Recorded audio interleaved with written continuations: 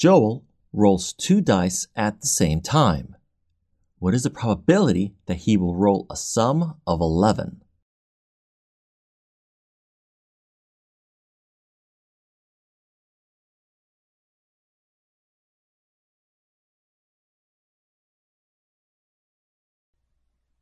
First off, a probability is just the number of ways of getting what we want divided by a total number of possible outcomes.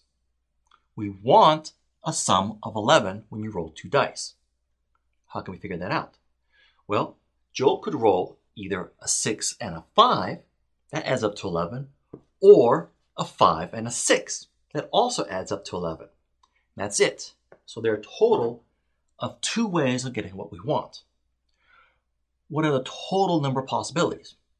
Well, there's 6 ways of getting any number on one die and 6 ways on the other. In mathematics, the word "and" tends to mean multiply. So there's 6 ways for one die and 6 ways for the other.